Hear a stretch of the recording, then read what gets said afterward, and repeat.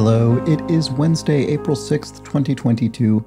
I'm Chris Remo, and welcome back to the New York Times Crossword Daily Solve. It is a Wednesday puzzle, so, I'm going to say maybe a little more difficult than yesterday's, but I think yesterday's was found to be quite difficult for a Tuesday by many people, which I entirely understand. I sort of intuited that while solving it, I think in part because there were so many very specific American cultural references. And there's a comment to that effect that I'll read later during the normal yesterday's clues bits. But for now, let's get on to this Wednesday puzzle. See if we can see if I don't know if everyone fares a little better with this one. So, but first, a few things to mention as always. This edition of the Daily Solve has been brought to us by Overfull Hitbox, BW Diedrich. I apologize.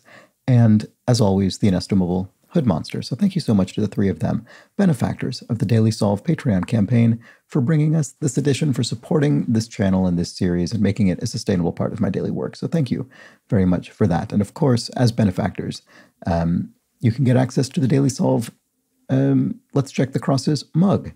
And any level of the Patreon grants you access to the full suite of bonus video solves that have gone up to date and the new ones that go up each week. So definitely towards the end of this week, I need to catch up on some of those things. There's the monthly puzzle. There's the Constructor's Corner, community-created crosswords to solve. So there are several videos I'd like to do in the coming week. So look forward to those.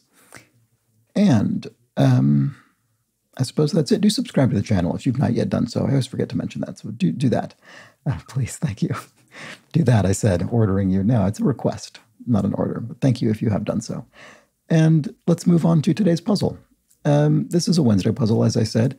It was constructed by Damon Kulzinski, who has constructed several dozen New York Times crosswords, and it was edited, as always, by Will Shorts. It will be themed in some way. So let's go. Oh, it will be themed in some way, and immediately we are confronted with an asterisk, a starred clue. And that probably means it will relate to the theme. Actually, is there...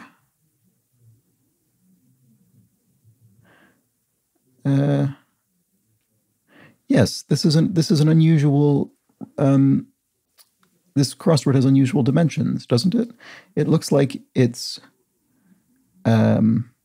15 cells in height, which is typical, but it looks like it's 16 cells in width. It looked a little bit squished, and I wasn't sure if it was a little bit shorter in the height department or a little bit longer in the width department, and it is the latter. So, yeah, interesting. I wonder what that means. And anyway, also, we have leave briefly and this other... so right away, we've been pointed to our revealer, which says, punctuation mark missing in let's eat people, at least one would hope, as well as from the starred clues. Well, I think we can put this in immediately, actually. It would be a comma, because, of course, if you would say, let's eat people, what it means is we would like to consume other human beings, which is hopefully not what one would say, as it indicates, but rather, let's eat, comma, people. So, comma. And it is also missing from the starred clues. So leave briefly. I'm not sure. I wish I could jump straight to that, but I don't know that I can. So let's, animals that become different animals when their first letters change to an M. Well, I suppose that means we can be certain of one thing, and that's that this word does not already start with an M. I don't know. All right, let's keep going. Follow could be tail, maybe. Underhanded tactics. Trickery, maybe. Could be trickery. Let's try tail and trickery and see if anything comes from this. Not manually operated. Auto, perhaps, for automatic. And mystical character. A rune. I don't really know if that qualifies as mystical. That would be character in the sense of a character meaning a letter. Hankering could be an itch. This is actually looking like it might work out. I think I got fairly lucky with trickery and tail, to be honest. Sounds like a phrase. Bring on. Incur, a cost, for instance. And so then rune And longtime news anchor Jim Lehrer, I recognize. That's probably pretty culturally specific as well. Final say.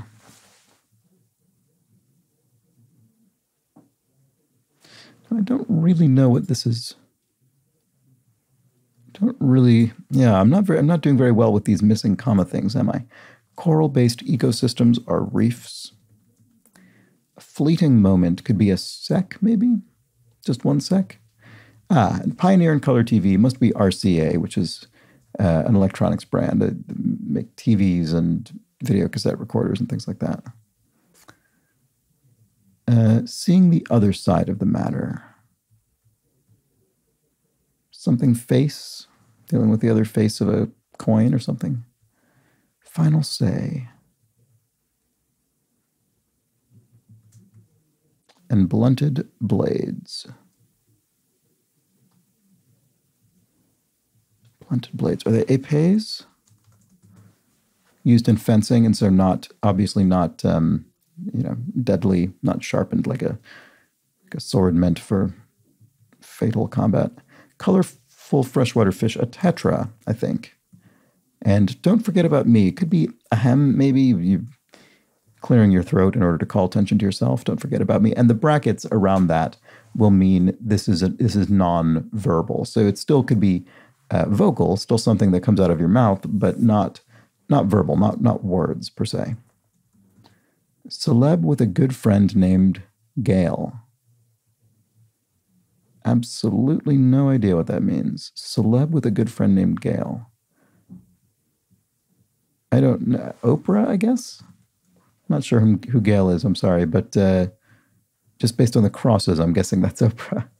So seeing the other side of the matter. And cereal for kids.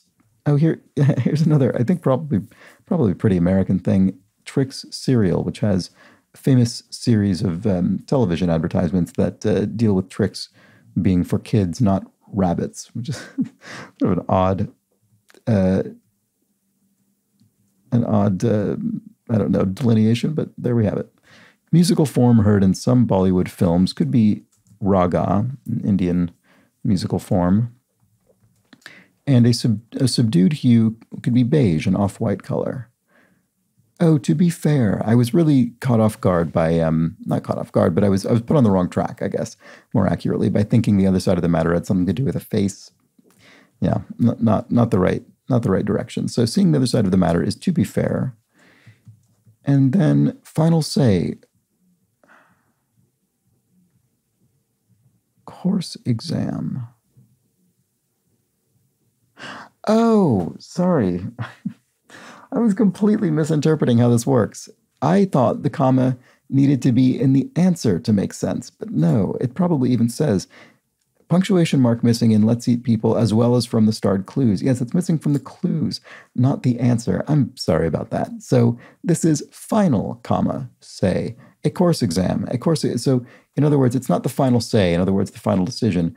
Rather, it's an example of a final. It's a final, say, a course exam. So let's look at this again. So leave, comma, briefly, aha. So maybe a holiday or vacation or vacay, perhaps, briefly. Briefly meaning we're going to abbreviate or contract the word in some way. In this case, maybe make it a bit more informal. And then does that help with animals that become different? Oh, voles and moles. There we go. So animals that become different animals when their first letter is changed to an M. So voles are a particular animal, and a mole is also an animal when we change the V to an M. Great. Okay, Midwest hub. Here's another bit of American cultural context. We have a hub. I'm assuming this means an airport, a major airport, an airport hub. And in this case, it would be one of Chicago's airports, Chicago O'Hare International Airport. Oodles of something could be a heap of something. Food often served in ball form. Cantaloupe? You could have melon baller. Cantaloupe. And a brava elicitor. An aria. You could have an opera singer sing an aria, which tends to have a featured singer.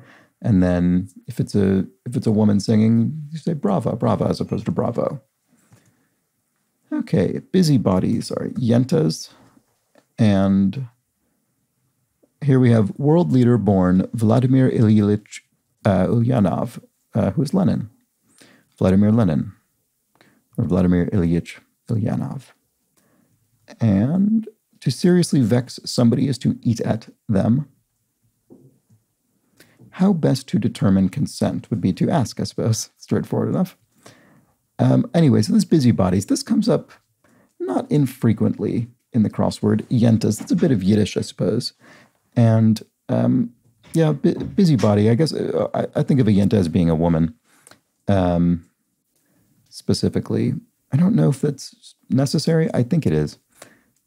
And then here we have went the distance. Could be lasted. Yeah, I lasted a while. I went the distance.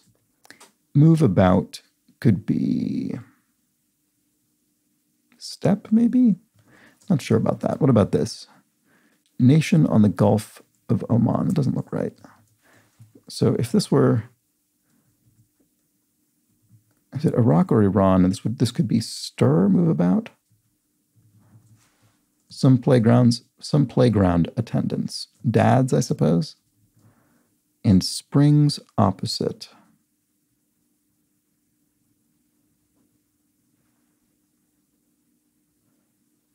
Springs opposite. Not sure what that's referring to. Let's go back to solving the regular across clues here. Start of all Washington, D.C. zip codes. Oh, I don't know, but it'll be a number because zip codes are 5-digit numerical codes, U.S. postcodes. Well, what could it be? It could be 1, 2, 6. It could be 1, 2, or 6. Those are really the only options because it needs to be a digit that'll fit in 3 letters.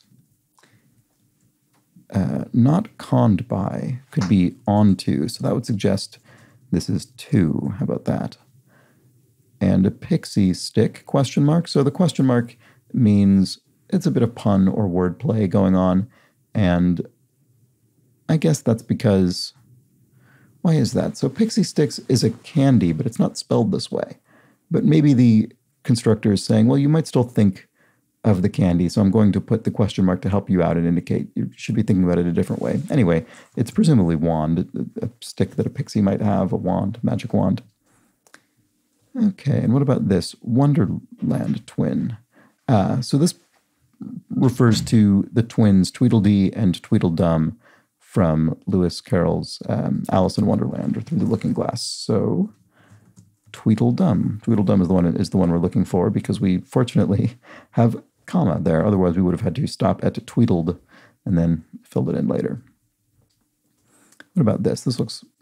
Oh, a mulligan is a redo in, I think, various games and sports. A brutish sort could be an ogre. What was this? Did we look at this? No, like some Quad Cities residents. Iowan. I don't think I know the Quad Cities, so I'm glad I got that with crosses. This looks like laundry detergent. All for one. Ah, okay. All for one. So an example, all is an example of this thing. So all is, I guess, a laundry detergent brand. That sort of sounds familiar. Laundry detergent, all for one, because this is one of our theme clues. And so we need to insert a comma into here, and it probably wouldn't be all for comma one. That doesn't really make sense. Okay, a minor anomaly could be a blip. You have a blip in the data. Shiny fabric. Not sure right offhand. Contingent of like-minded voters. You could vote in a block around a particular issue or something. Doxycycline target.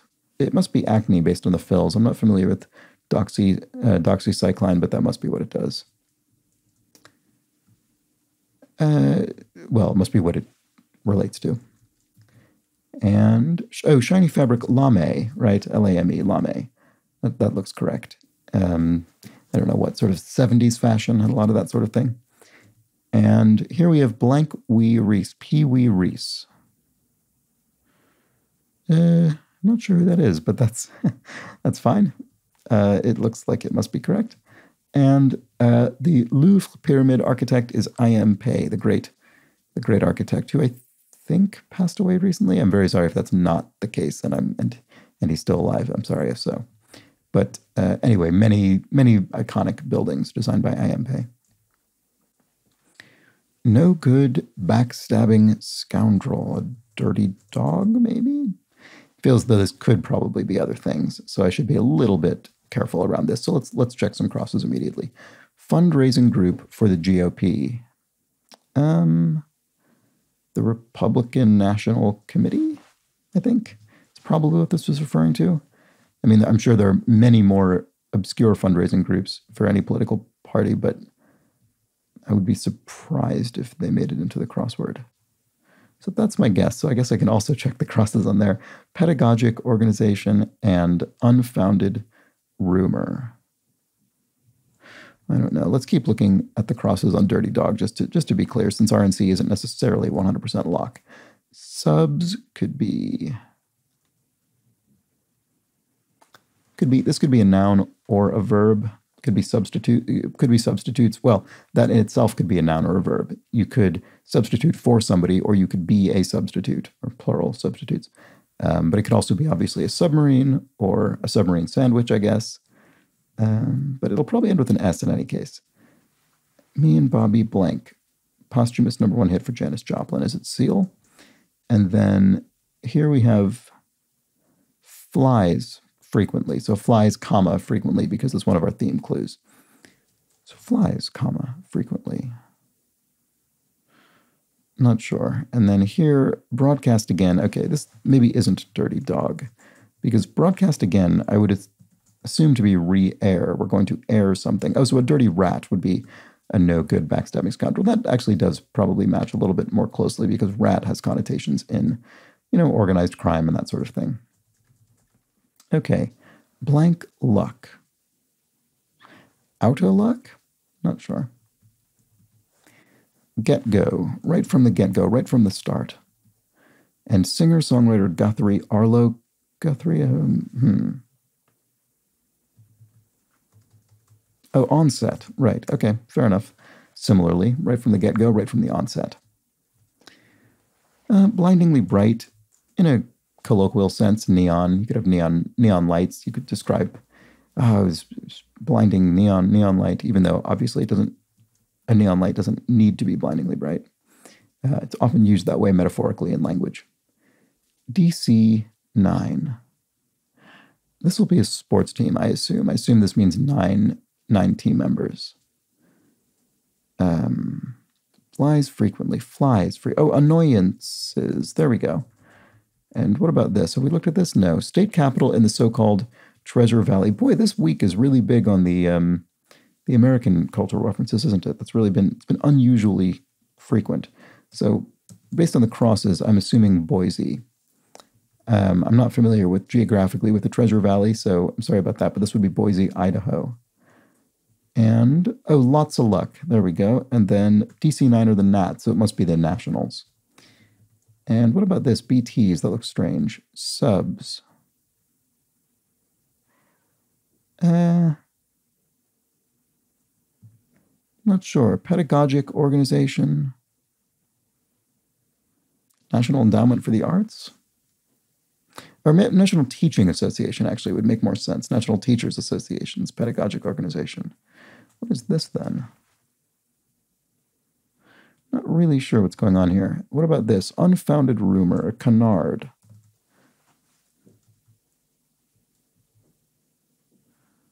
Is this definitely Boise? Lots of luck looks right.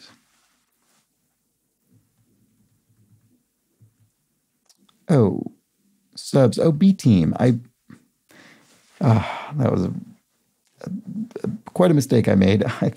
I assumed because this was subs, it was going to need to be plural, or it was going to need to have an S at the end of the verb that it's standing in for to match up with subs. But I was wrong, because it's a collective noun. So it's plural in the sense that B team comprises several people. It's plural people, but in a single team. A team of subs would be the B team, substitutes. So I really threw myself off there. Anyway, so this is NEA. I don't know. Is that National Endowment for the Arts or is it something else? I'm not actually sure. Is there another NEA? Probably. I mean, I'm sure there are many NEAs worldwide. Anyway, oh no, it's not Bobby Seale. Bobby McPhee. I sort of recognize this, and I can't. McPhee or McGee or something. It must be McGee. Yeah. Farming prefix would be agri, presumably. Agricultural, agri-food. And political commentator Joy. Don't think I know that person. Buffalo's County. Buffalo, New York, Erie County, I think probably the case. Boy, look at all this. Very, very high on the U.S. references this week. Monopoly holding could be a deed. And Joy Reid, maybe. Is that? This doesn't look right. How bizarre. Oh, that's odd. So aggro rather than agra, fair enough, yeah. Just depends what you're putting it in front of. And Joy Reid, okay, yeah. So how bizarre, that's odd. That all looks fine. Bit of body ink could be a tattoo. And witty Mort could be Mort Saul, is a famous comedian, again, an American comedian. An old-timey, not old-timey, that's maybe the wrong way to put it, but not current. Okay, spring's opposite. Oh, is this like springtide and neap tide? Neap, is that what I'm looking for there? I think it probably is. And if one didn't fail a course, for instance, one passed the course. And Disney's Queen of Arendelle must be Elsa from Frozen. And then unchanging could be static. Something is static, it doesn't change. She released 30 in 21. I think Adele's records are those presumably her age at the time of recording, I would imagine. Pet in the Town of Bedrock. What does that mean? Oh, is that the Flintstones? I bet that's what that is. Is it Dino for dinosaur? They had a big dinosaur pet, right? Word with wave and pool, tidal wave and tidal pool. And Arctic people are the Inuit. Something staked is a claim. You could stake a claim. And a difference symbol in math is a delta. You convert to the delta as the change often. That happens often in mathematical discussions, but also I think in general casual speech, depending on the topic. And anyway, TV screen type for short is an LCD, a liquid crystal display. And there we go. So there's the Wednesday puzzle. I would say maybe a slightly less American puzzle than yesterday, but maybe more than the average, at least in terms of what we've been solving recently. We had Chicago, O'Hare, Oprah, although Oprah's... So this is a funny one because Oprah is obviously, I would imagine, pretty relatively globally famous. I mean, not as much as she would be in the United States, but still pretty global celebrity. And yet I have no idea what this is about. So I just got it purely through Oprah being a well-known name. We had RCA, which I presume is an American brand. Maybe it's Japanese. I don't know, actually. Iowan, yeah.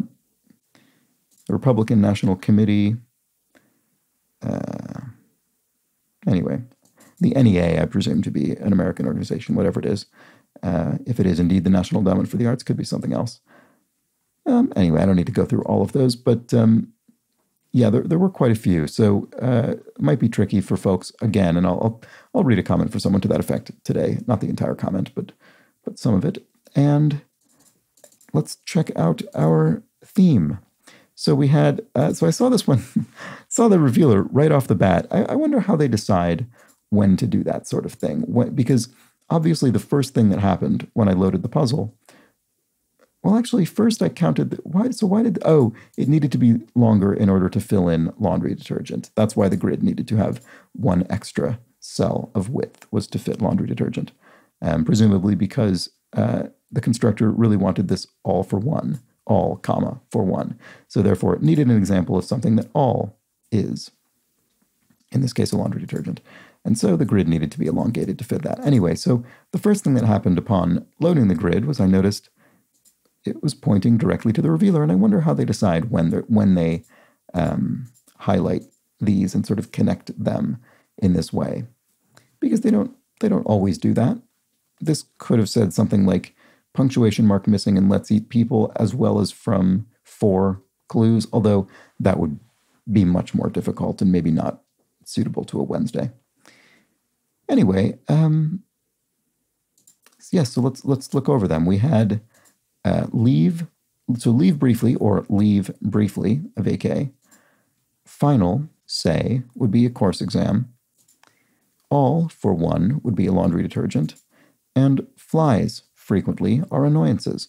And of course, each of these was an ordinary phrase in its own right without the comma. So leave briefly, final, say, all for 1, and flies frequently. And there we have it. There's the Wednesday crossword. Let me know how you fared. And with that, let's look at, I think, just the one comment from yesterday's puzzle. At least at the time of recording, there were not yet any comments about anything that I had, any bits of, I don't know, misspeaking or extra context that was needed. So Michelle McBride Charpentier says, if any American crossword constructors want to know how to avoid frustrating your international audience with answers that can only be gotten through brute force of trying every letter in the alphabet, this puzzle has a good example of what not to do. Iona seems like a random abbreviation that doesn't follow the blank SU format we're familiar with for universities. So blank state university would be common in the US. And then Amana is an American-only brand name, apparently, with kitchen appliances and the like. And Michelle confirmed this by going to the brand's website and looking for the drop-down letting you select your country. But apparently, Amana doesn't exist in other countries. So there we go. And then Los Gatos was frustrating for being a relatively small town, population 33,000, and wouldn't know whether it's Los Gatos or Las Gatos if you don't have Spanish knowledge. Anyway,